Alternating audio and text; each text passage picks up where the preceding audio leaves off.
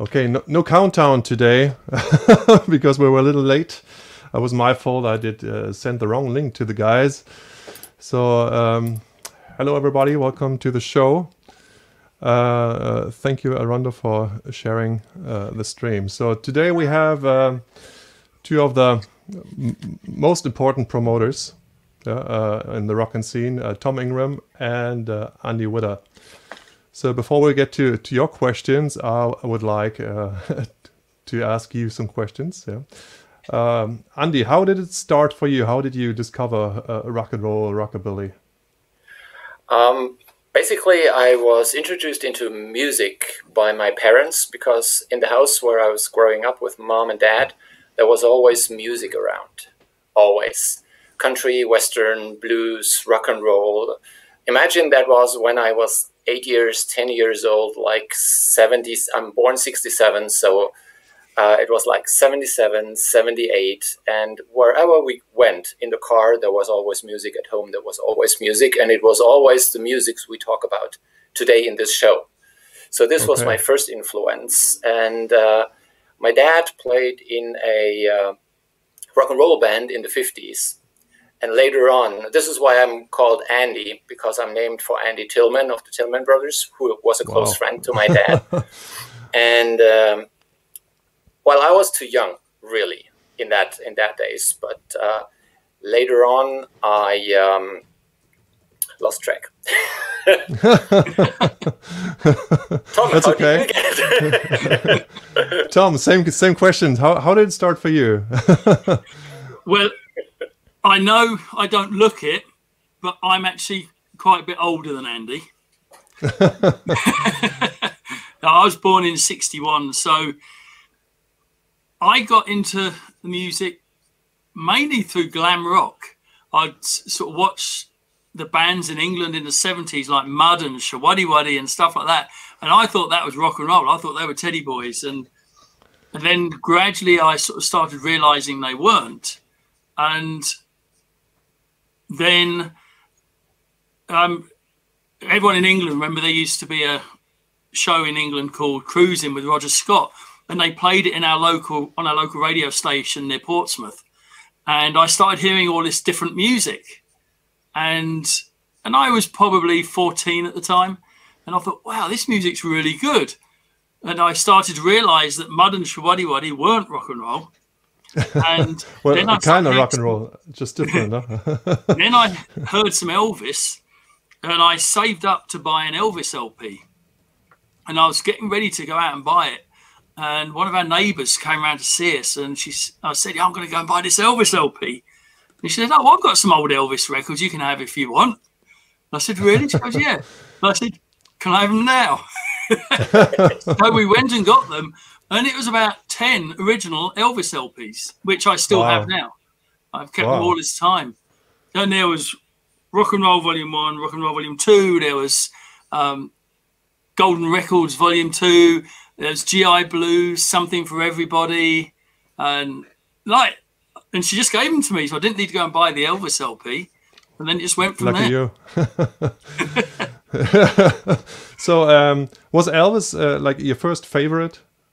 Would you say that? Yes, definitely, yeah. And probably still is. Yeah. And for you, Andy, did you have like when you listened to the music at your parents' home, did you have a favorite there, or did you just enjoy everything? Or? No, I was just, I'm a music addicted person, so there always has to be a music around me. And it has to be music I like. But I don't have any borders to say, I do not like this, blah, it just has to catch me. The first two records I got from my aunt actually were Eddie Cochran and Matchbox. And that was basically, for me, the impact to look for clues, to look for music I don't hear on the radio. Well, back then in Germany in the radio, there was a lot of rock and roll, like Shakin' Stevens rock and roll and Crazy Cabin. So this was my first impact to get really into rock and roll records, not the records in the local record store, because in the small town I lived, there was only charts music in the record stores. You know, I hear a lot of people over the years have put down, say, bands like, say, the Stray Cats or Shakin' Stevens and some of the other bands that made it into the charts. But I've always said that, I mean, I was already into the music before they came along. But those bands got a lot of new people involved in the scene. And there's a certain age group now who will say, yeah, it was the Stray Cats that got me into rockabilly. And whereas to me, they were already going when I, so I was already into the music when they started. But for me, like I said, it was Shawaddy Waddy and Mud and bands like that. So it's, everyone's got that something at their younger age that gets them into the music, which they might turn their backs on later and say, oh, well, yeah, that's not proper rock and roll or proper rockabilly. But you need to have that commercial music to have a scene. People into the scene. No one is going to get into rockabilly with all the hip hop that's on around at the moment because there's no connection. So you need to have some sort of commercial rock and roll and rockabilly.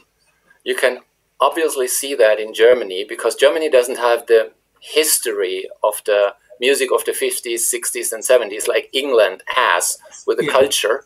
In Germany, it was a youth culture in the 80s. It was not a culture. And in these days, or since 20 years, 10 years, we have grown-up people who are rock and rollers by heart, but not a youth generation anymore. And in the 80s, with magazines and stuff, we had like tens of thousands, I guess like 30, 40,000 kids into rockabilly, listening to Matchbox, Stray Cats, Shakin' Stevens, and Elvis, because it was in the magazines kids read. I think in the 70s, I think in the 70s, they reckon there was something like 250,000 Teds in England. Wow.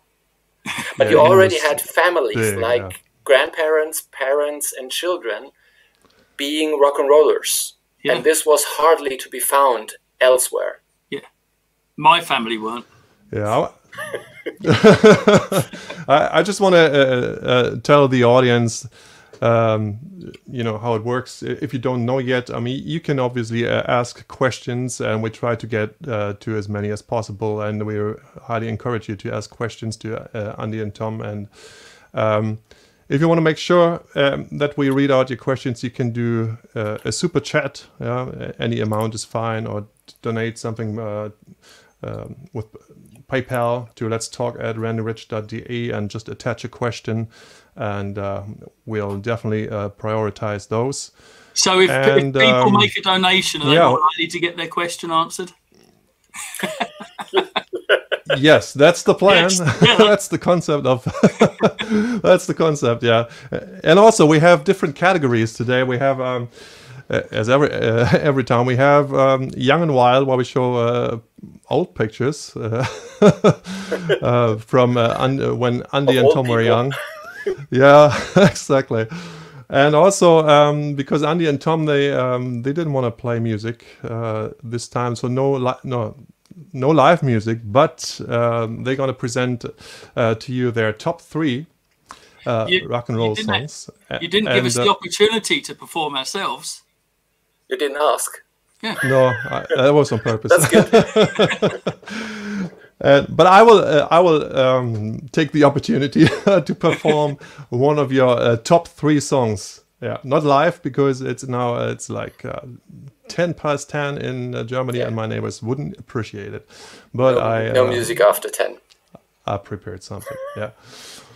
Okay, so I had one question on Patreon where people can support me as well. Axel from Belgium, he asked Tom Ingram, how did it start with the radio channel, the Rockin' 24/7? How did you come up with the idea? How did you start it? Well, I actually first started doing radio in London in 1984, and I got the opportunity to do a weekly show on a pirate radio station every Saturday at 5 o'clock. And so I'd already done a lot of, that was my start in radio. And through that, I got to do some stuff with some other stations in London. So I was used to doing radio. when I moved to the USA, I was still recording some shows and sending them back. But in those days, to send a show to England, I had to record it onto a cassette and mail the cassette, which wasn't really ideal. And so eventually that stopped. And though I sort of tried to get a radio show somewhere, it wasn't that easy. And then I got the opportunity to be involved in another radio station that we all know. And that didn't go as I was there for a couple of years, but it wasn't going as I wanted or felt it should be. And so that's when we came up with the idea of doing Rockin' 24/7 radio.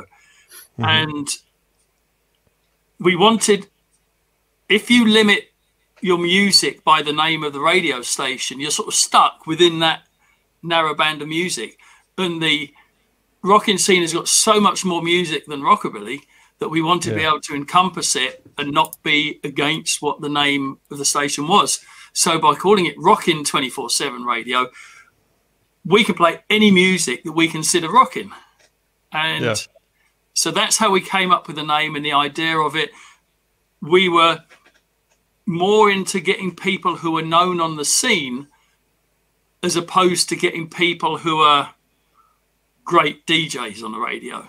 Because for it to have the credibility that it needs, you have to have people who the average listener recognizes. And then it makes that connection between the clubs and the radio station to make it a truly scene-based radio station. How many DJs do you have now? Do you know? I don't know. It's somewhere between 45 and 50, something like that. Yeah. Well. Which is a lot. It is a lot. Yeah. Yeah. So, Andy, do you remember when? Probably not. When I met you the first time. Possibly on a Ike and the Capers show in the east part of Germany before the wall came down, or on tour with one of the 50s guys up northeast where you live, in Rostock or Kühlungsborn. Not Kühlungsborn, but Rostock, probably. Well, at first, before the wall came down, Ike and the Capers were not around. they started. Okay, the previous band. Sorry, yeah, but Ike. Not even them. No, they were. Okay. Ike was like 14 then, yeah. But I think I met you in Munich at one of the festivals. Could that be that you sold records? Could be. Well, selling records. I started selling records like 86 or 7. And I started selling records professionally in 1990. So most likely the answer is yes. I was selling like... Go ahead. I think it was 92 because that was my first Munich festival. And obviously before the wall came down, I couldn't I couldn't go to Munich or any other festival, and I didn't even know that there are like modern bands around, and I didn't know that some of the old guys are still performing, you know. So I remember having been in the east 90s. Part of Berlin and in the east before the wall came down and attending some music things. It was different, of course, but anyway, 5 years, 10 years, 25 years. No, I didn't. I don't really recognize. Obviously, I don't really know. Yeah. Udo just answered here. Ike and the Capers started in 1994, 1995. Yeah. Okay. Yeah, I think it was probably, could be, yeah. And that's around the time when I met Tom the first time, though. In 94, I went to Hemsby. And for me, I mean, that was... that was just... I can't even describe it. And I think many people who are now watching the live stream, they feel exactly the same. I mean, that was just something else, and for us, you know. And when did you start at Hemsby again? And 1988, I think it was 88 or 89. Wow! Yeah. And there's this crazy idea, and there was a whole story behind it as well. And because I'd been going to some of the other weekenders, and I felt that the promoter who was doing Weekenders then wasn't doing a good job. He had security that would go around with baseball bats and pickaxe handles. And if anyone was making any music kind was of stop security at midnight, they'd make people go to their own chalets. And there was one I went to where I actually walked up to the promoter and said, "There's your check back. I don't want anything to do with this weekend. I don't agree with the way you treat the customers." No. And I said, "That's it, I'm done." And he turned around to me and he said, "Well, if you want to do your own weekender, go ahead." So I said, "Okay." So I actually got one organised like quite quickly, and he heard about it and persuaded the campsite to cancel it because it was connected to the same company that he was doing weekenders for. Right? And so he got it stopped. Okay. And so I thought, right, I'm going to phone around. And I actually phoned up Pontins at Camber Sands, not knowing they were Pontins, and said, "Look, I got this idea." And they said, "Well, we're not interested, but I can tell our head office if they're interested." 5 minutes later, the phone rang.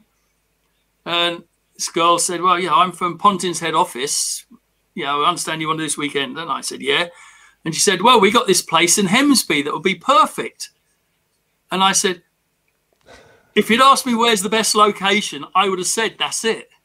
So within a few days, I was going up to Hemsby to have a meeting, and I was actually backed by a place called the Town and Country Club from London, because I didn't have the money or the name to really get a place like that. But the Town and Country Club, being one of the top music venues in the country, they had the reputation.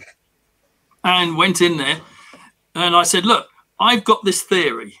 The reason the weekenders get so much damage is because people have to go back to their chalets. So all you need to do, keep the music going all night, then people will only go back to their chalets for two things: sleep or a bit of the other, right? Otherwise, they're going to stay and party in the ballrooms." And they said, "Well, it seems to make sense. Yeah. We'll give it a try." And so we organised it all. And I said, "Look, this is what happened with the last place." And they said, "Don't worry, there's absolutely no way that guy's going to be able to stop you." So I organised it all, and I booked all the bands and the DJs without telling anyone where it was, because I didn't want the word to get out there. So I said, "You got to trust me. Location's easy," and stuff like that. And then, do you remember, I don't know if you ever saw it, there used to be a little magazine called Where to Rock and Roll in London. All it was a list of all the clubs. Yeah. And it was given out all over the country. Yeah. And I paid for an extra 1,000 of them to be printed with my flyer as the 4 centre pages. We set off to a weekender in Weymouth and went out giving out all these Where to Rock and Rolls, which no one was going to stop in any venue because everyone was advertising it. And I remember giving it to the guy who organised the Weymouth Weekender, and his face as he opened it and saw the centre pages. He was really upset. Well, he told me to go and organise a weekender, so I did. Okay. And Andy, how did it start for you, the Waldorf Weekender? When was the first one? I forgot. The first one was in the year 2000, but the history of me organizing festivals started in 1986 with the first 2-band show, 87 with the first festival with 4 bands like the Crystalaires, Leonard Rockers, Downhomers, and Runaway Boys. That was in a town hall of the city I was living at that time, where I was growing up. And the first big festival actually was in Munich in 1993, where, Tom, you actually DJ'd there. Yes, I remember that. So it must have, you know. It rained and there was puddles.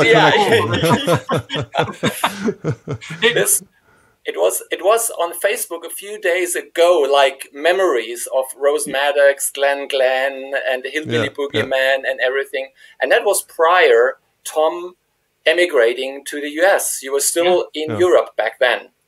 Yeah. And I had Strolling Steve and Lee Hagman from the UK. And Glen, Gary Lambert, Rose Maddox, Hillbilly Boogeyman, Crazy Kevin. That was my first ever big festival.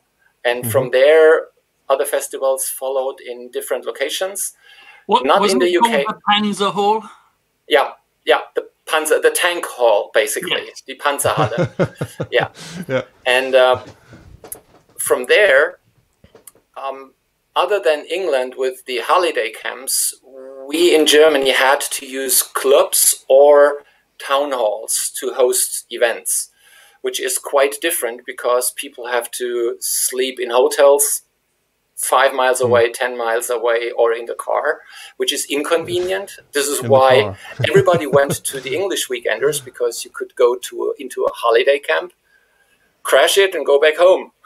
And the Waldorf Rock and Roll Weekender, honestly, was my open house for the 10th anniversary of my company, Rock and Rolling Products. So I invited business partners, I invited friends, and I made a big party in the location where I had my own shop. I rented the whole place, which is like a small shopping mall. And when all the shops were closing, I opened the doors for the rockabillys. Interesting concept. But that was the first Rock and Roll Weekender. Let me check. 9th to 11th of June, year 2000, with 20 bands. You're prepared. And I like from there, that. everything rolled. That was the 10th anniversary of my company. So this was why it started. Yeah. So, guys, I encourage you in the crowd to ask some questions. I'm sure you have some questions. Here, Dylan. Here's a question for Tom. As you have had many original US rockabilly artists at Hamsby in the early days and Viva, who has been your favorite to work with? I just put it on the screen as well. Thank you, Dylan, for the question. That's a hard one. It is. Out of the strictly rockabilly acts, my favorite to work with. That is really tough because so many of them have been so good to work with. Obviously, Sonny Burgess and always sort of springs to mind. Curtis Gordon, Lou Williams, became really good friends with Lou Williams. I think to pick one though would be unfair because so many of them have been great for so many years. Out of the sort of non-rockabilly American acts, Herb Cox of the Cleftones, became good friends with him and his wife, and he helped me book a lot of acts. So he was always great. Dewey Terry was great. Who else? And a lot of people will be shocked about this. One of the people who was the easiest to deal with was Chuck Berry. He was great. And, and do you know why? And I will defend Chuck Berry because of this. Did you have him more often than, was it 2014 or something? Could I be right? I only had Chuck Berry once, and it was number 13, which was, I suppose, 10 years ago. It was after Jerry Lee, I think Jerry Lee was... Chuck Berry was the first of the big original acts. And what it is, on his contract, it's got certain things. One of them is he has to have a certain guitar amp, and it has to be a certain year. And it says, if you do not have that guitar amp on the stage, you have to give him $2,000 cash to walk on the stage. Right? It's there. It's in the contract, and people sign it. So not only did I make sure that we had that amp, but we got two of them in case the first one had problems. And so, but what that does, if he turns up and it's the wrong amp and he has to ask for the cash, that puts him in a bad mood. And so everything goes downhill from there. With us, he was so happy to see the two of them. He loved the band, especially Carl Sonny Leyland playing piano with him. He was smiling at Carl because he was enjoying it so much. And the result was, even though there weren't supposed to be any cameras, he was playing to the cameras that the audience were holding up. And so, I'll always remember that. Hard to imagine. Sorry. I think it's hard to imagine now that there was a time when the security checked if you had a camera, if you were filming, they were gonna get you. I mean, now it's just impossible. We've only had one band that has really been over the top strict anti-cameras. Okay. So much so their manager would go around trying to stop people from filming in the audience. Because I said, I actually added on the contract, our security will not stop people with cameras.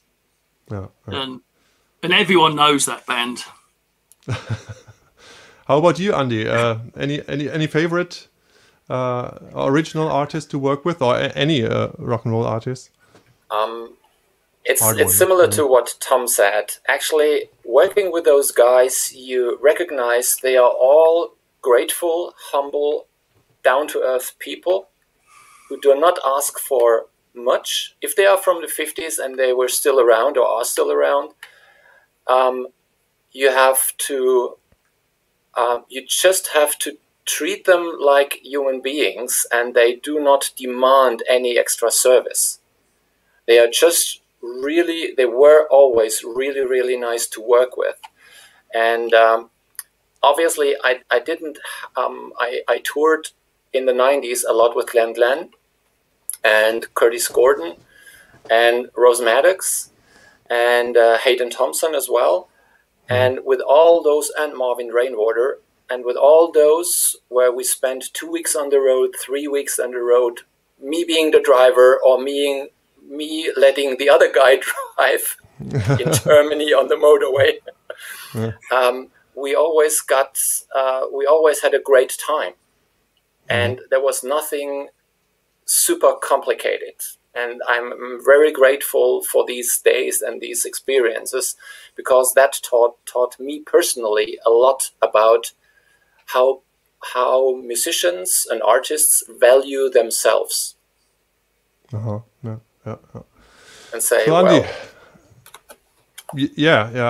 I agree. I mean, I work with some of the old guys, the original artists, and it was always great. I mean, it was amazing. I backed some of them up, and I played at Viva with Janice Martin, and also played with Glenn at the Bear Family Festival, and it was fantastic times, and some of the highlights, definitely. And okay, Andy, let's get to some music. Can you introduce us to your top 3 rock and roll songs?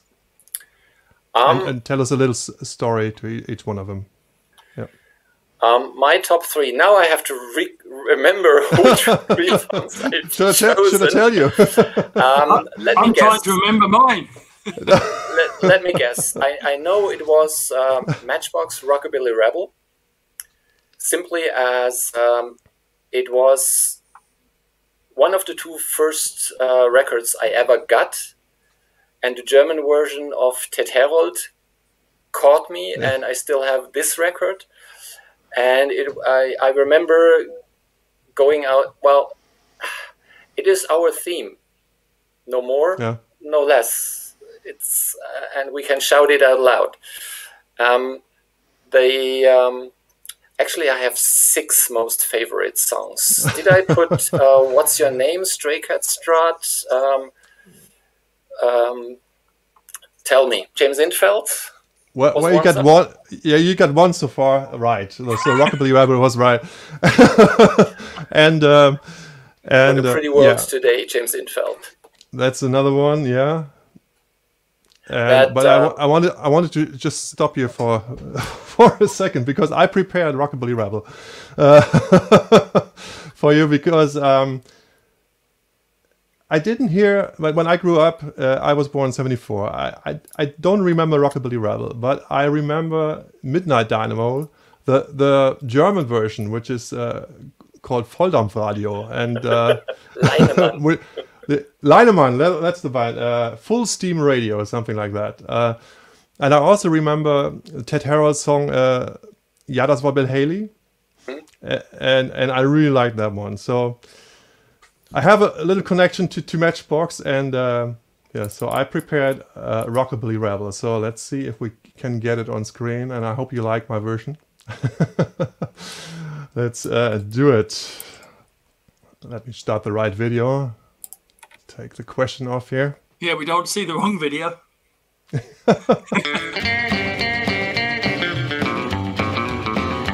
Well, my mama doesn't like it, the way I comb my hair. Pumping and crazy in the clothes I wear.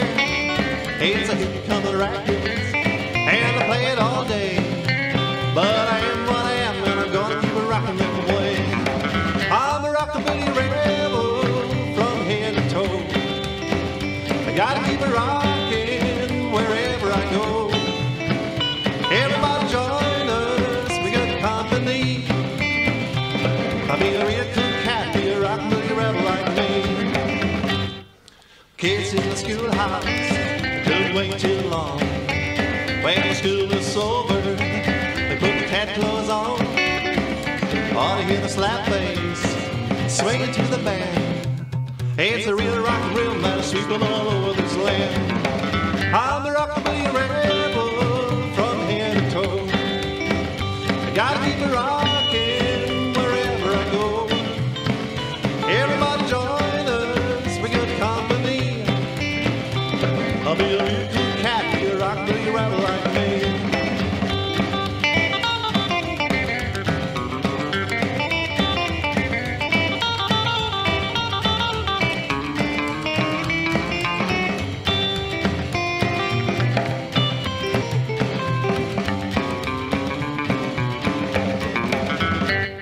Squares get the message, get the bop and the beat.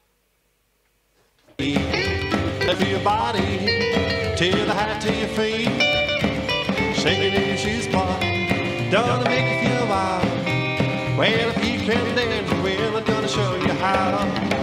I'm a rockabilly rebel from head to toe. Gotta keep it rocking wherever I go. Everybody join us, be good company. I'll be a real cool cat, be a rockabilly rebel like me. I'll be a real cool cat, be a rockabilly rebel like me. I'll be a real cool cat, be a rockabilly rebel like me. All right.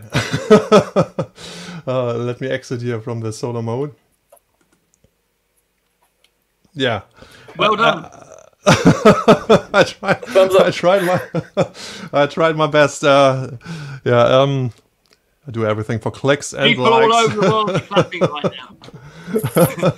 I got one here.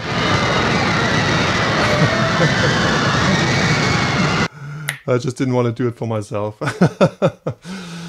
Yeah, and somebody wrote, die schönen 80er, or the cool 80s.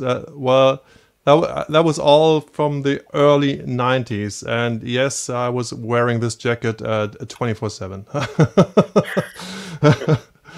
Definitely. So, yeah, I had big, good fun with it. And Heiko, I hope it was okay for you. Singer of the Foggy Mountain Rockers. Okay, so that was, I hoped it would be number 1, but now it was number 3. I did it anyway. And what was your number 2? I think you mentioned already, James Intveld. James Intveld, Pretty World. Well, people know I'm a James Intveld fan, as many others. And on one of our trips through the USA, we only had one CD. So on the drive from Los Angeles to Las Vegas, through the desert, there was Pretty World all around. And actually, this song always puts me in a very good mood. No matter what day it is, what happened before, I always have a smile on my face hearing that song. It just makes me feeling good.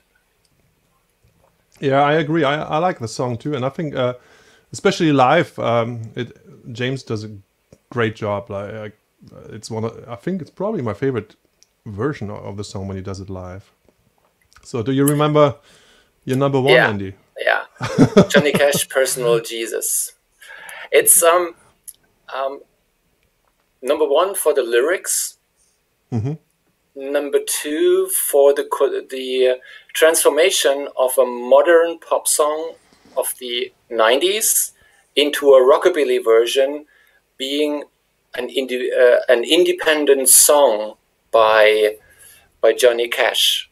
So it is not written by a rock and roll artist, but it is converted by an artist into a song which really catches me and is outstanding individually from the original version.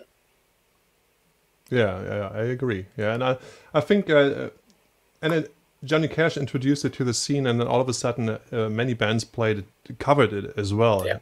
And I mean, if it would be only a Depeche Mode song, if they only sang it, I think the chances that a rockabilly band would cover it would be very small.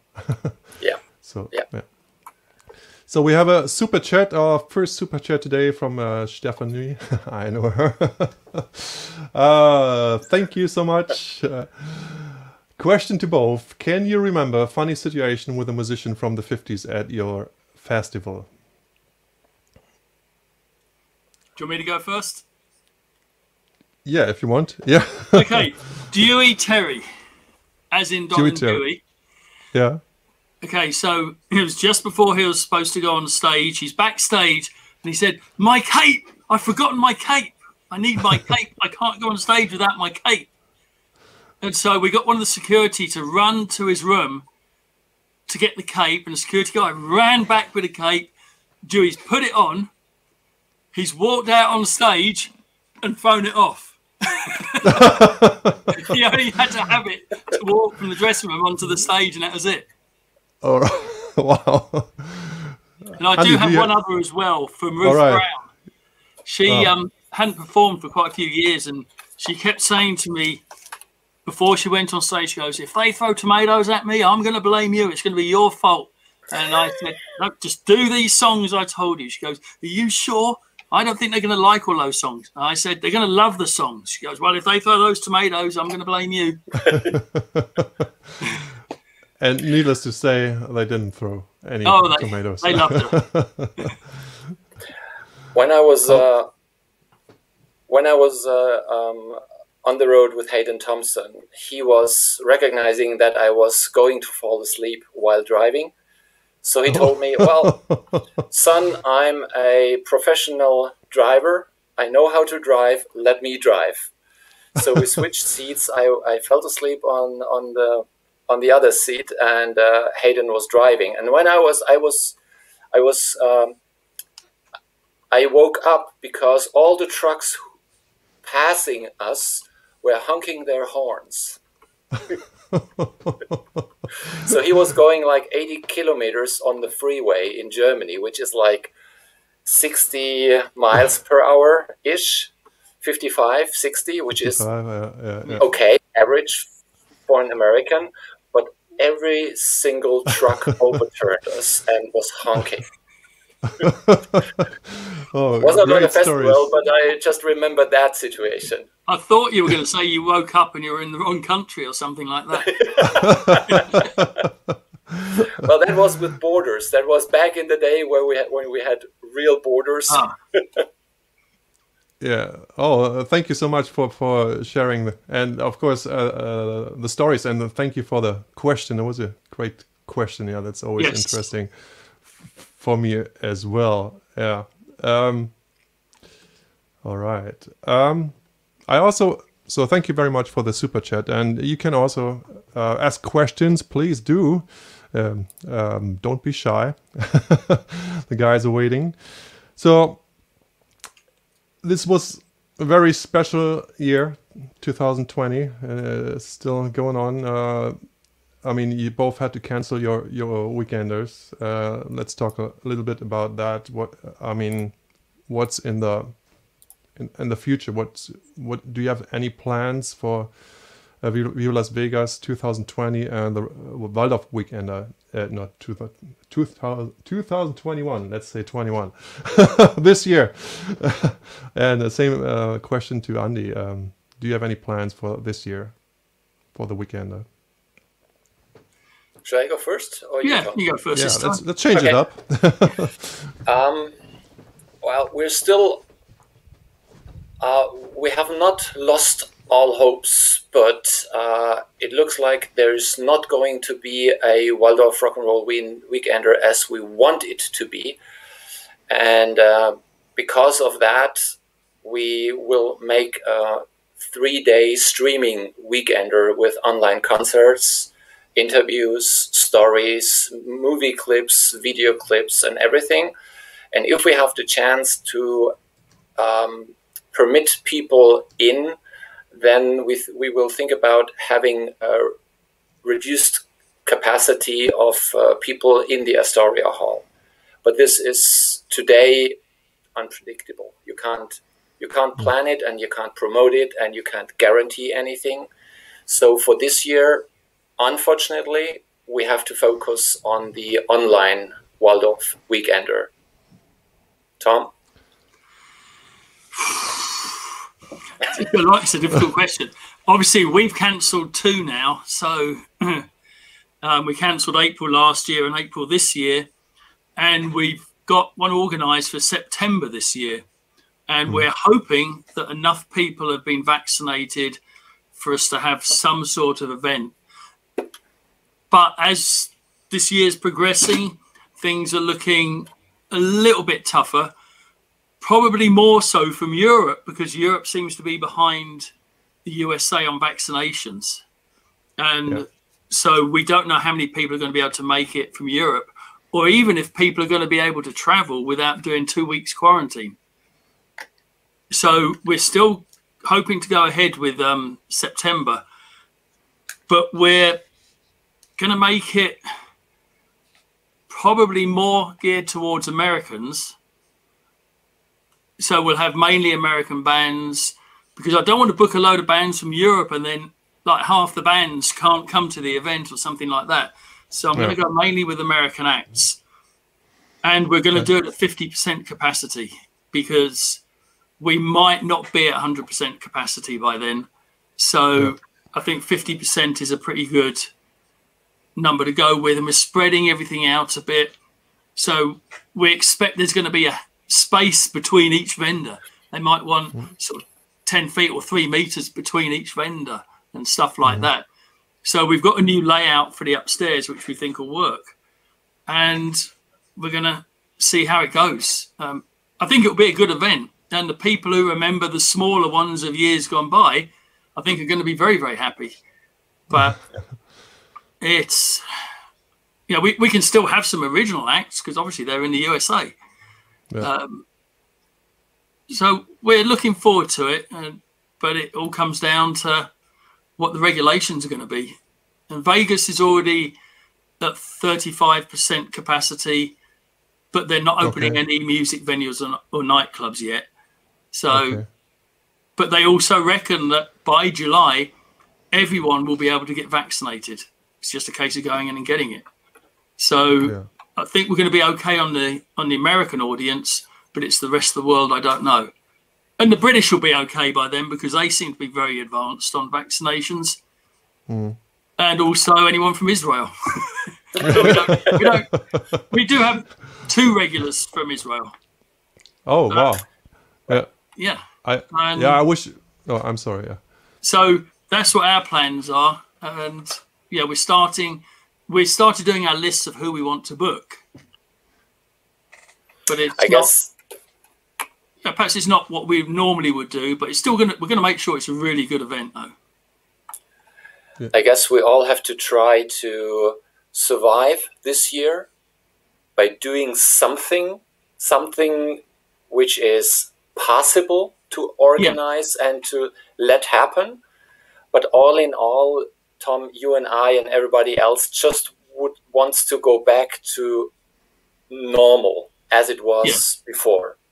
Everything else is just a drop of water on a hot stone, just trying to survive, not getting forgotten, just awareness. Well, we all try to reach our customers, say that we're still alive, we're still there, we're still trying to continue. But this year we will not be able will be far away from being able to break even with anything we do. Yeah. I see what we do in September is just that communication to everyone. We're still here. We're going ahead, ready for the next one in April next year. Yeah, I wish both of you, I mean, all the luck, of course, you know, and that, I mean, Andy, we work together, and I hope we can organize a good online weekend, or I'm sure we can. And yeah, Tom, of course, I hope you can at least get something going, and it looks okay. Yeah, let's keep our fingers crossed, as Betty Sue just said. Yeah. All right, so we had, I think, one other question. Oh, yeah, don't forget about Udo. Udo had a question. And then we have the Young and Wild segment of the show. Tom, why is he moved to the USA? And did he closely stat the Viva Las Vegas? I moved to the USA because I met a girl who's now my ex-wife. And then when we got divorced, I decided to stay here. And so that's how I ended up here. The funny thing is, I sort of knew a long time before that I was interested in moving to Southern California, and it just all came together. But did he closely start the VLV? Is it start? Probably. Yeah, that's start. Udo. Spell checker. I'm trying to understand the question. Yeah. I started organising it as soon as I got to the USA. In fact, originally I was looking at doing one in Southern California. Okay. But then I realised that the licensing laws in Southern California weren't going to be any good for a weekender.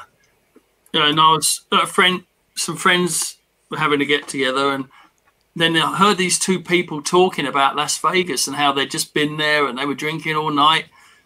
And I said, "Oh, can you drink all night in Vegas?" They said, "Yeah." I said, "Oh." And then a few minutes went by and I was sitting there thinking about it.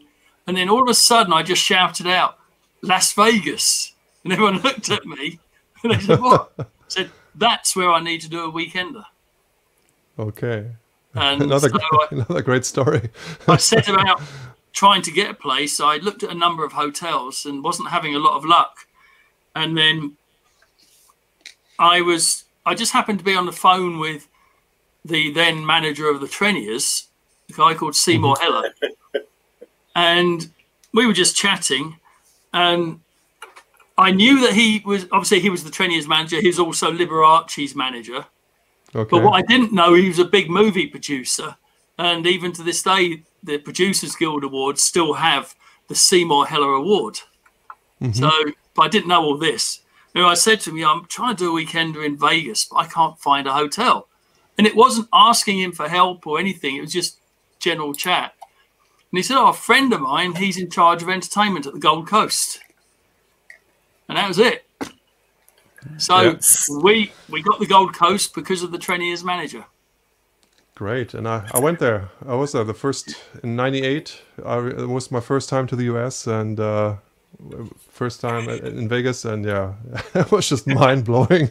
The whole thing. I mean, the whole trip to the US, and then Las Vegas, and then the festival. It was just, unforgettable. And okay, let's start the next segment of the show here. I just have to get back in solo layout. And hopefully I press the right buttons. Well, I'm young and wild. Young and wild, baby. Young and wild, that's my style, that's me. Okay. Okay, who is this? Question to the audience. Is this me? Is it Tom or is it Andy? There's a 10-second delay between us talking and before the audience can hear us. So just give them some time, and then reveal the secret. Okay, Dylan says Andy. Elliot says Andy. Let's have one more.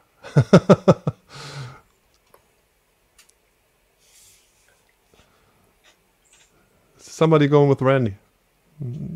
Probably not. Okay, so who is it? Who of you? It's me. Oh, so you're all wrong. Dylan, Elliot, Axel, Georgia, you're all wrong. You must have looked like Andy when you were a kid. That's scary. There's nothing on there to actually give away which country it is in, is there? Yeah. No, that's a hard one. I mean the bi or it's a trike, yeah. It's Yes. not a like a with a wheel on the wrong side or. It could be. It could have been in Germany. The picture is basically the same. Yeah.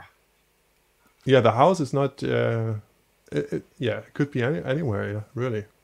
So, how old were you then, Tom? I don't know. I suppose I must have been about 3, something like that. I can't remember. Okay. Was that where you lived, or? Yes, that was our back garden. That would have been in. I think that would have been a place called Lee. Was it Lee Park? It's either Lee Park or Emsworth.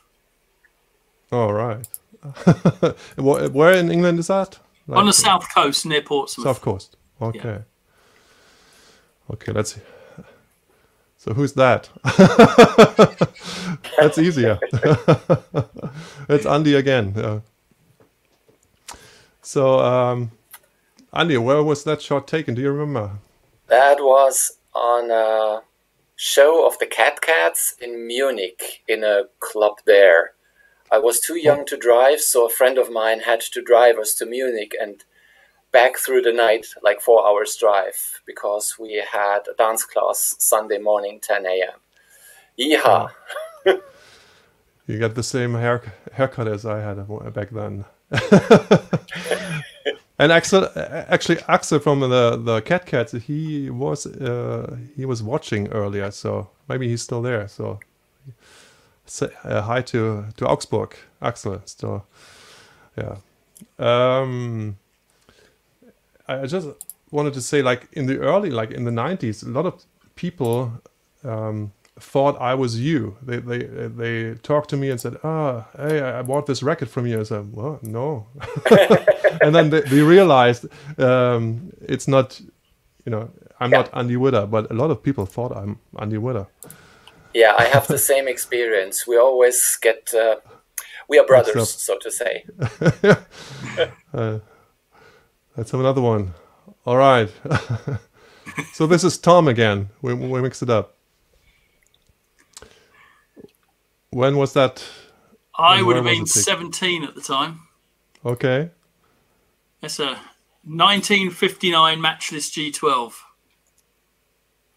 Oh, you remember? Was that your first bike? Or? That was my first motorbike, yeah. Yeah. Cool. And obviously the fashion tells us. I'm trying to think how to comment on it, but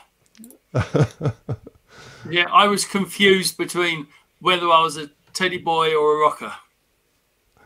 And Georgia asked, "Who's on the T-shirt?" Buddy Holly. Like Buddy Holly to me. Yeah. Okay, so cool. Yeah, that's a great picture. Yeah. Andy, another great picture with going back to Las Vegas. Yeah. Yeah, I miss the garden party. Oh yeah. Very much. Well, Ron is a close friend for decades now. Ron and Laurie and the sons. My wife Heike and I were the first guests in their guest room when they were living in Las Vegas. So I'm doing a lot of licensing, re-releasing music of Rolling Rock Records, and in the decades we just became great friends, and I'm really grateful to know this guy. Yeah, I mean he's a real rockabilly fanatic. Yeah. Yeah. Crazy. Yeah.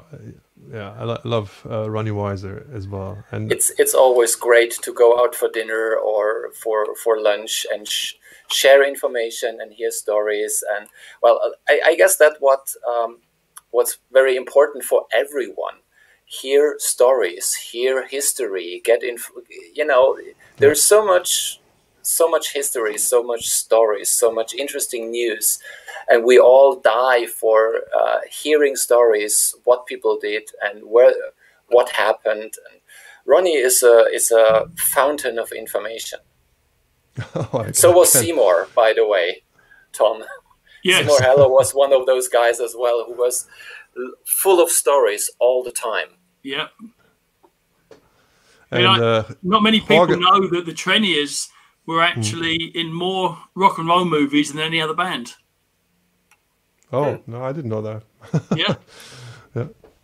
And Jorge, he says, Ronnie changed my life. And yeah, I think he did so much for rockabilly and with all the bands he produced. And yeah, really thankful for everything he did, definitely. And his garden parties. All right, here's another one from Tom.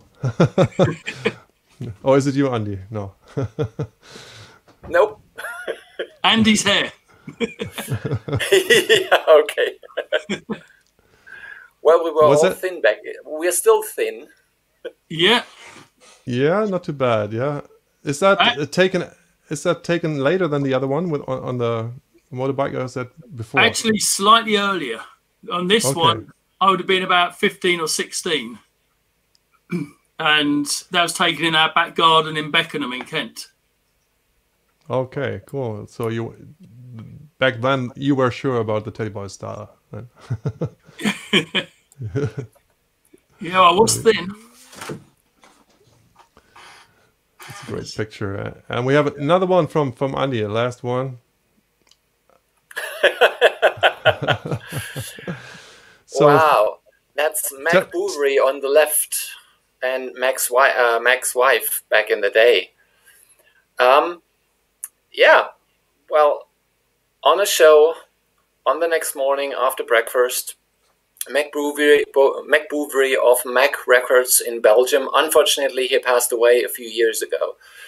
A wonderful guy, a great guy, and I was on tour with, obviously, Glenn in these days. That must have been like 94-ish.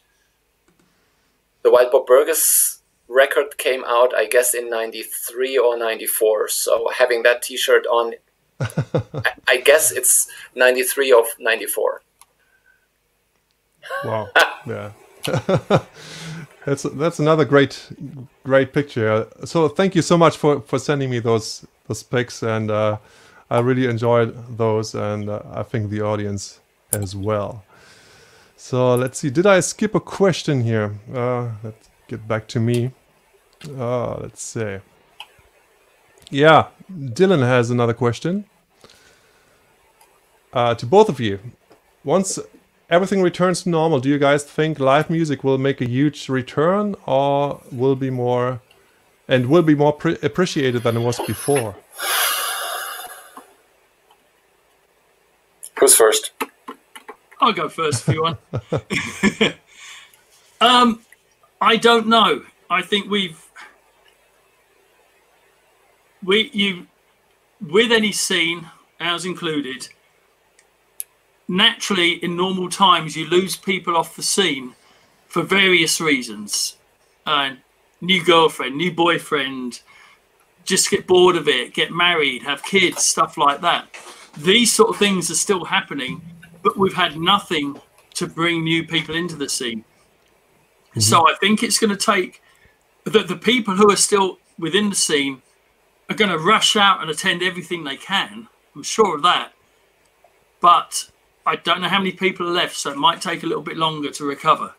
But that's going to be the same for all the music scenes. We might find that there's a way of, there's a whole load of new people who are hearing the music, who haven't heard it before, that we don't know about, and they'll be looking for somewhere to go.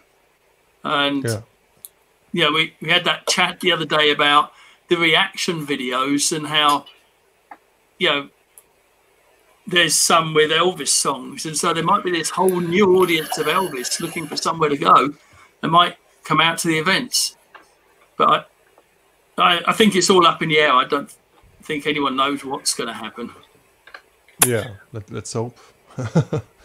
I'm What do you unfortunately a bit skeptic, a bit more skeptic, because all the guys, all the old guys, all the original guys are gone by now or will not last for another 20 years.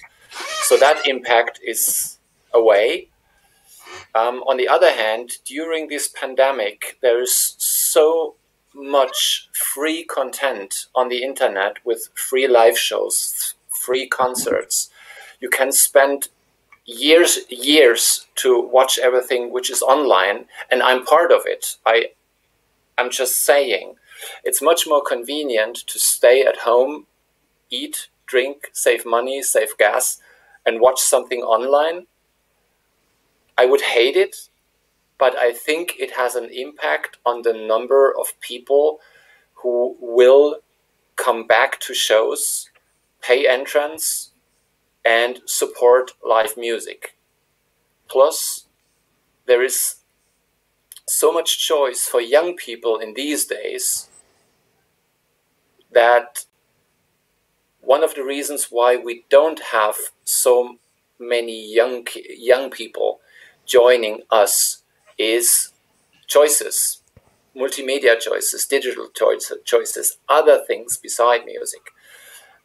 So I hope that live music will have a huge return, because people who are not able to go out now hopefully will want to go out twice as much once it's possible again, and especially support unknown or young bands again. Yeah, I think for me, I think there will be a spark after, it's like, I think it's, no, I don't know, it's not the same, but when I was brought up in East Germany, and all of a sudden when the wall came down and everybody could go out and new clubs opened up and everybody just wanted to party, and there was just a great atmosphere, and I hope something similar, will come, that people just, or like after the prohibition. Or I think what will help, Yeah. I think that modern music has hit a wall, and I hear it with my daughters. One especially was heavily into hip hop, and I noticed she hit a wall with it, and so now they're going back in time and looking for old music, and both of my daughters here are buying records, not downloading digital, and they haven't got into our music yet, but the time is going to come. But the fact that the kids are actually looking at other types of music could be something that will help give us a boost. We have to make offers so that young people can take the offer and experience music. We need a band to get in the charts. Yeah, that would be or at great. least have commercial success. So and that band has to be young. Yep. Yes. So I have 2 questions from Doc Horn. I think it's 2 of them. Because one says Doc Horn and the Hornabees, and the other one says Doc Ron Horn. So I guess it's the same guy. But Andy, can bands send you a message as well when they like to? I already replied, yes. Take part in your stream, but just for everybody. Okay. I'm sorry. Yeah. Okay, because we have people on YouTube and Facebook, and I'm not sure if they can see. Oh, okay, so please, send Andy a message, and he will get back as soon as possible. And then he also asks, what is needed to attract youngsters to the rock and roll scene? And I think we just answered that. And I see it like I teach guitar, and I now have like 2 girls. They're like, not my own guitar students. They're like 14 years old, I think, 15. And they're influenced by like what's on Netflix, and then you have, you know, some Netflix series which takes part in the 50s, 1950s or 1960s, and then they get introduced to the music, and then they like it, and then they want to play some of that. So this is great for me. And then the other day there's like, oh, I would like to learn Pretty Woman by Raw Business. Like, yes. So I guess the answer to the question, what is needed to attract youngsters to the rock and roll scene, is to make the rock and roll scene attractive to young people. Yes, and that's needed not only with a band in the charts or commercial success, but think back to what we used to have on TV, things like Happy Days and movies like American Graffiti. It was always out there. And so there's always something to get us interested. And I think a very good example is Walk the Line. I mean, I played Johnny Cash songs with my band like from, I don't know, 96, 97, 98, and people liked it. It was okay, but after Walk the Line, I mean, people just went crazy for Johnny Cash. And I mean, what used to be the stray cat, the cat, you know, on the arm as a tattoo became Johnny Cash. Yeah. Do you know? I'll tell you something about that film.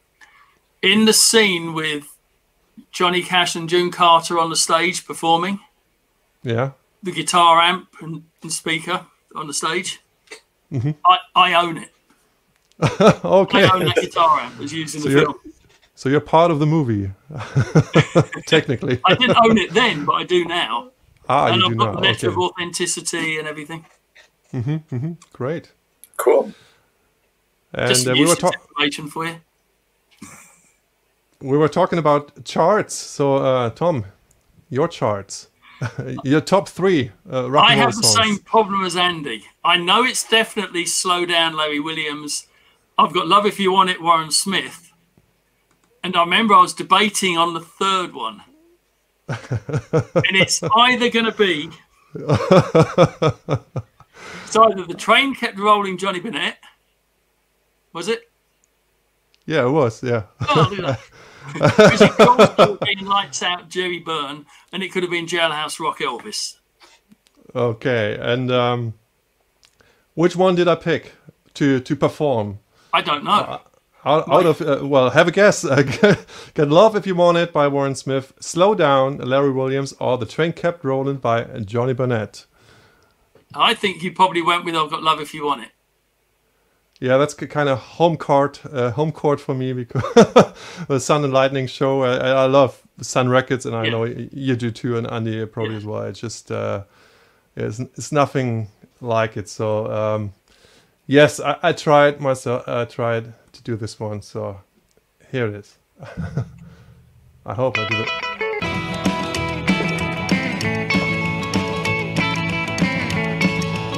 I got love if you want it. I got love if you want it. I got love if you want it. Got your love if you want it. I got love if you want it. We can rock a while. We can rock a while. Quit teasing me, baby. Quit teasing me, baby. You fine looking thing. You fine looking thing. Hey, if you let me love you, I'll be your loving man. I'll be your loving man.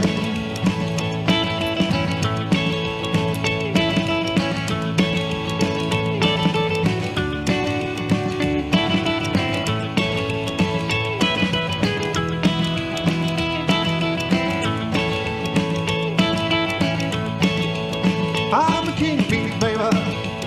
I'm a king bee, baby. Buzzing around your hive. Buzzing around your hive. I can make the money. Let me come inside. Let me come inside.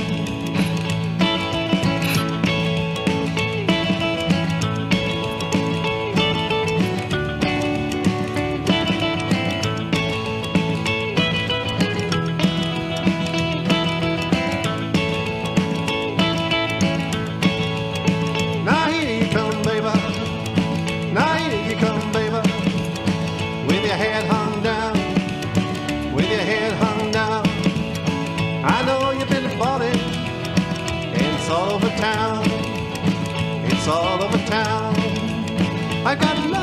want it.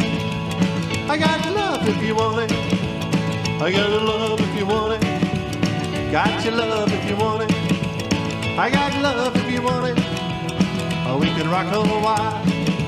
Oh, we can rock a while.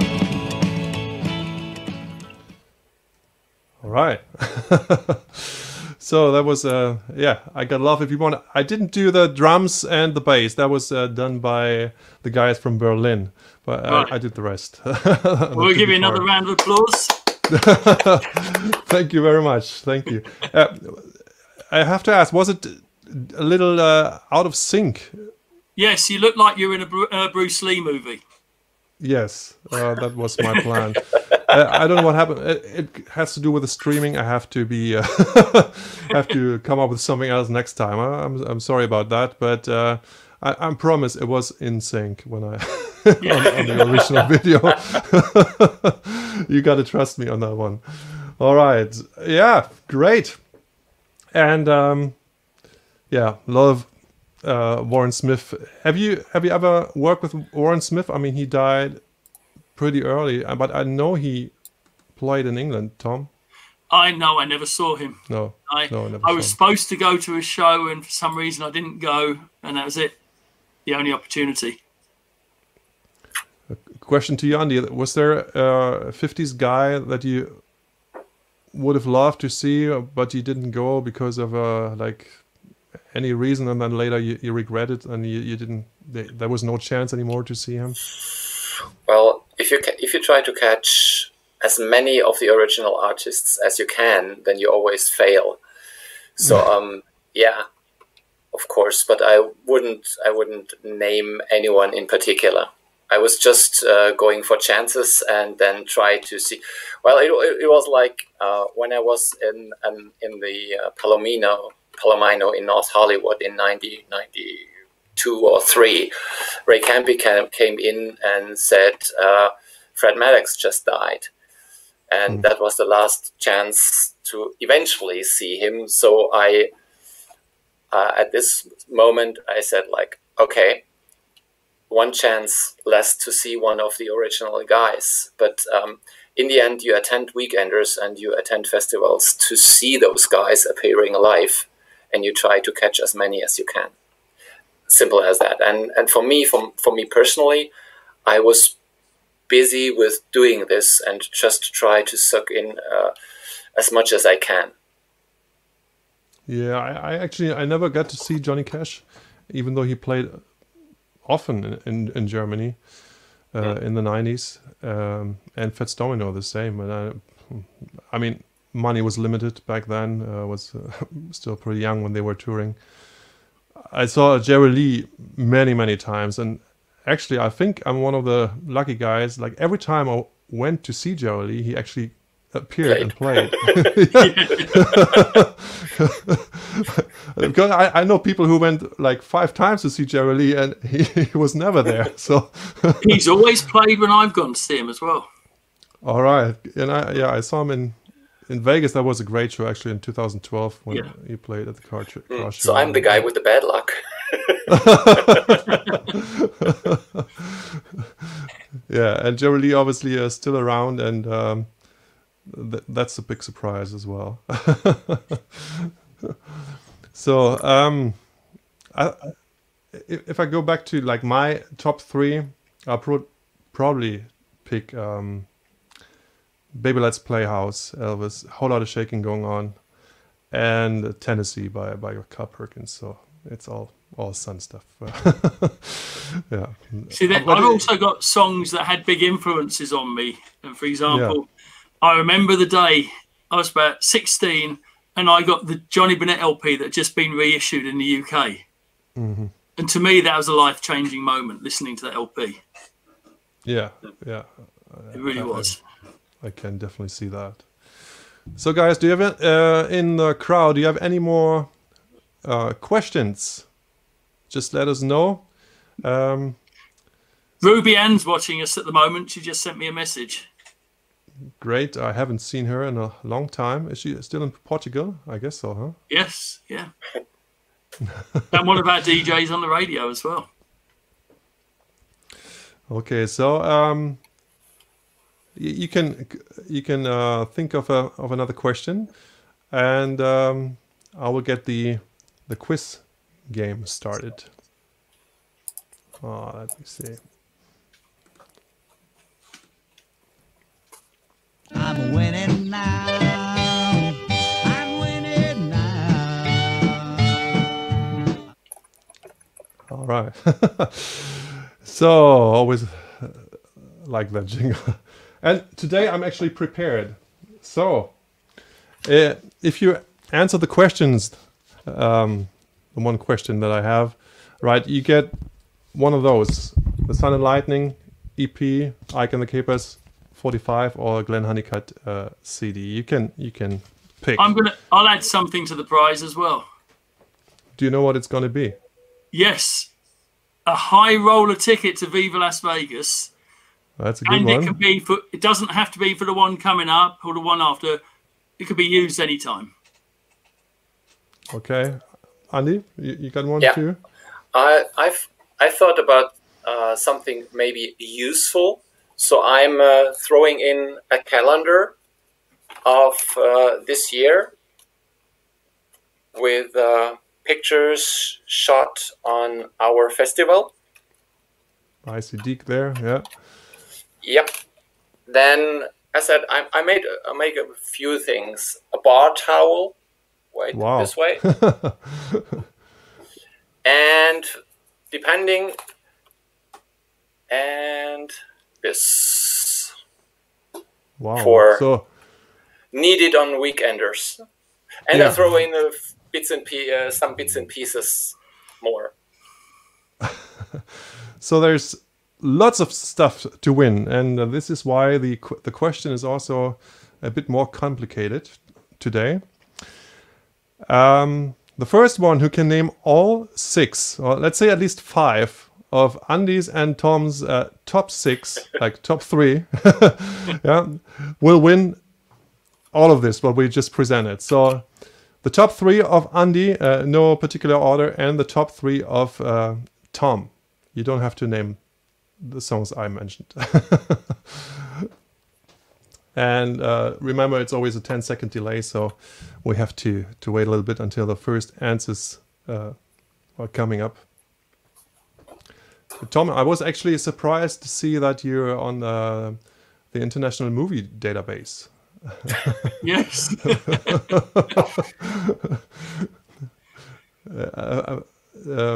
Okay, Elliot says, got love if you want it. So this is 1, but we need 5. Oh, okay, you don't have to use 5 comments, Elliot. Oh, okay. But you can. Yeah, you can. Okay, got love if you want a Train Kept Rolling, Slow Down. This is good. Warren Smith, got love if you want a Matchbox, Rockabilly Rebel, Johnny Burnett, Train Kept Rolling. This is 4. Dylan, Slow Down is 5. Heiko, Rockabilly Rebel, Stray Cat Strut is wrong. James Infeld, that's not a song. Sorry. Lights Out. Lights Out is wrong. It was in the discussion, but it was not in the top 3. Udo, Rockabilly Rebel, Cash, Rockabilly Rebel, James Infeld. Okay. Axel, got love if you want it. Warren Smith, Train Kept Rolling, Slow Down, Rockabilly Rebel, Pretty World. Is that 5? 1, 2, 3, 4, 5. Yeah, Axel. Axel is the winner. Very good.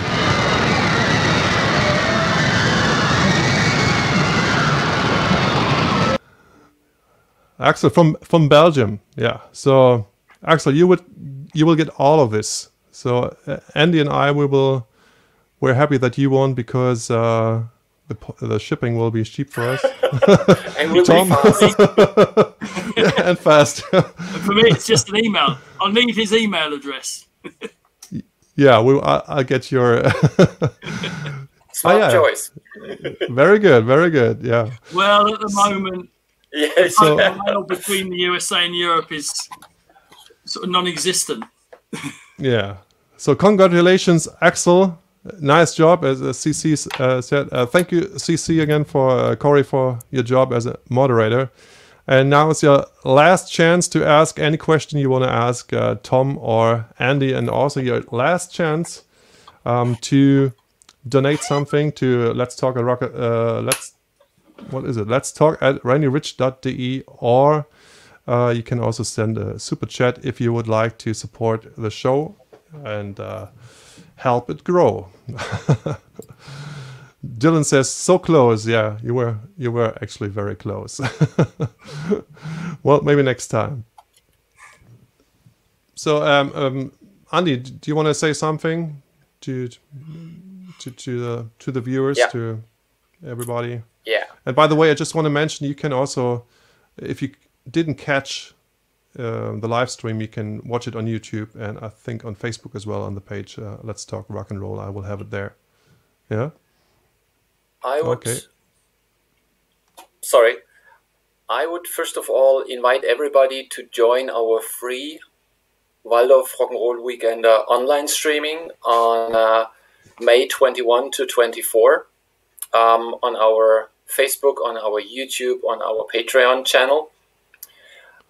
Secondly, I would ask everybody kindly to support Randy's video channel and support him to be able to continue what he's doing right now on Patreon and on YouTube as well. Just, there is no chance for musicians at the moment to work, to create income, and we as fans... Not with live music, yeah. Yeah, we as fans have to support musicians so that musicians are, and artists in general, are able to continue doing what they want to do with their art. It's not possible without our support. So please support the artists. Thank you. Thank you. I really appreciate that, of course. Tom? I would also agree with you that people need to support you, because you obviously put a lot of work into this, and so they should go to that PayPal address and send you some donations to help you cover all your costs and help you live and buy food and things like that. So definitely that. And as far as my event's concerned, we're going to keep updating the website. We're going to be adding a COVID page to it probably this week, which is where people go to get the updates on what's going to happen with Viva Las Vegas. And also, obviously, on the radio shows, we're going to be doing more regular updates on the radio shows on Rockin' 24/7 Radio. So, perhaps people want to listen there as well. And obviously, I'm going to be, my shows, I'll be having updates. I'm sure Ruby Ann's going to be doing the updates as well, as will some of the other DJs. So, okay, so we have, definitely check out Tom's radio channel, and I think that's a great way of promoting our music. Yes, I really appreciate that. Yeah, because it's free. People don't have to pay any money for it, and so they just tune into it. And we've got it on so many different formats, not just on the computer, but on internet radios, on Alexa, on loads of other sort of streaming locations, and we've got our apps for Android and iPhones. Yeah. So another question from Doc Ron Horn. Any new artists you would recommend to check out? Andy, you want to go first? I go first. Cheers. At this moment, it's very hard to do anything because you cannot check out new artists. I personally like to see a band, and if the band catches me, I'm a fan. I like the music. It doesn't have to be perfect, but I need to see it. It's not enough just to hear it or to watch it on Facebook or on YouTube. And since over a year, around a year, we are not able to see any bands live on stage. So for this reason, I cannot really recommend anybody. We need to go back to normal, to have that feeling, to have that atmosphere. Sorry, Tom? I need to see a band as well. And a lot of the bands or acts that are sending me stuff at the moment, It's some of them are solo, some of them have put it together, and it's not the same as seeing a video of a band that's actually playing in a venue with an audience. And when I do get something from a band, I normally know within the first 10 or 15 seconds whether I'm going to book the band. You're probably the same, aren't you, Andy? You know very quickly. So there's not really anyone I can recommend at the moment because we're not seeing really what the bands can do. So it'd be unfair for me to comment on what I have been receiving. But there's a few that I'm going to keep a lookout for when things go back to normal and they're able to do shows. And in fact, I'll take this moment to say to bands that want to submit for Viva, a video of a live show is the best. Don't do it as an attachment. Do a link to YouTube or something like that. And that's the best thing for me to see. And some of the common mistakes that bands make is they have an MC doing a long introduction to their band. That's irrelevant. We don't care what MCs say. We just want to see the band playing. And so one song is better than, it is the best thing, because then that gives us a chance. And if I get one song from a band and I like it, then I go looking for more information and more videos. So because I've decided from that one song it's worth me doing that. Is that the same for you, Andy? I think that's very helpful to talk from the view of the promoter, how you watch or any band. It doesn't have to be a young band, any band who submits something. As a record label as well, you get material by post, but you open the envelope, and if it doesn't catch you in the first 10 seconds, as Tom says, that's it. It has to be a good picture, an interesting short text. For booking bands, it has to be a video where you get a link. I am completely with keep it short. What Tom says is exactly right, but also being a promoter of a weekender, you have lots of people who give you information or recommend bands to you or musicians. And in the nick of years, you have a closer group of people. When they recommend you bands, you have a closer look. And if like 3 or 4 of those guys name the same artist or the same band, then you will really have a closer look. Yeah. I actually remember the first time I realized that I could choose a band so quickly with the first 10 seconds of a song. Yeah. And it was Hemsby number 5, something like that. It was one of the early ones. And I got this LP in the mail. And I looked at the cover, well, this looks okay. I put it on. And within those first few seconds, I said, I've got to book this band. I have to book this band. Right? And it was the first LP, Big Sandy and the Fly Right Trio. Oh, okay. And straight away, I was on the phone saying, oh, I want to book this band. The blue one, yeah. Yeah. And that was the first, it was actually that first Hemsby they played was their first show outside of California. Was there something similar for you, Andy? Like a band you remember when you started booking bands, or where you said, "Oh, this is it. I gotta have them."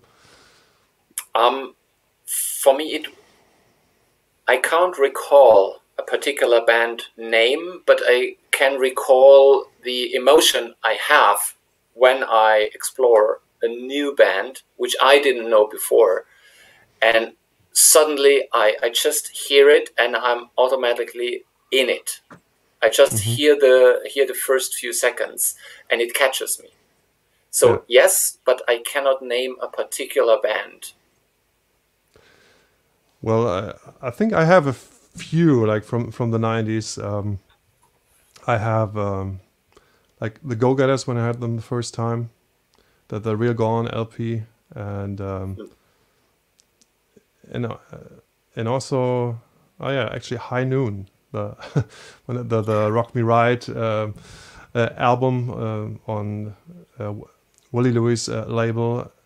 rockabilly record, and so this is also, I think, one reason I really love High Noon still to this day. And next show will be actually with Sean Young and Sean Mancher. The next Let's Talk Rock and Roll, that's on March 28th. So we have Sean Young and Sean Mancher, and they also, I mean, fantastic musicians and also just great guys. I mean, I really love, being with them. And yeah, I guess for me, it's a little bit, you have, like Tom, you have your musicians you work with all the time on stage, and you trust them and you rely on them. And if they recommend you to listen to something, you most likely will do it. Yes. And this is basically, you have the people you trust and who you can rely on their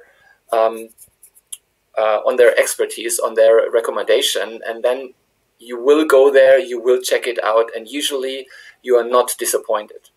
Yeah. Yeah, there's a few people I can think of who are like that for me. yeah.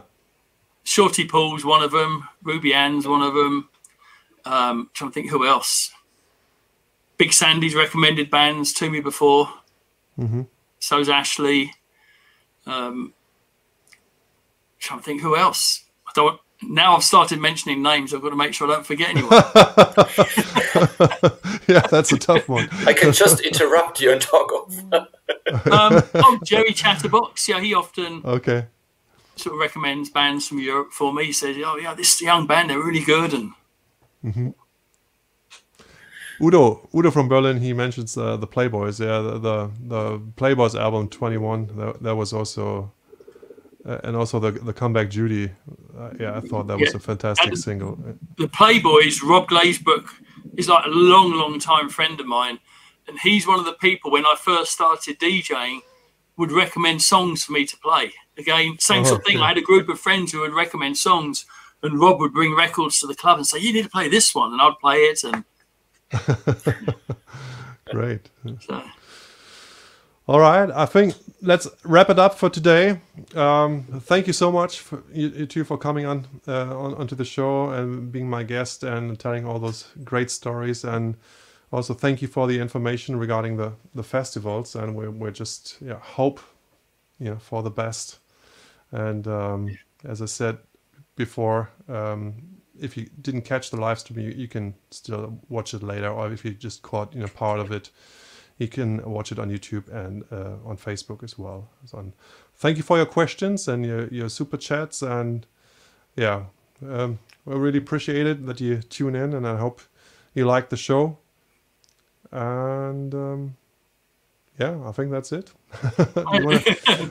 thank you for thanks for inviting us. Enjoyed it. Yeah, good. Yeah. A great conversation, and especially those times where I just sit at home here. It's nice to talk to someone. Have the chance to talk to somebody. Yeah. Yeah.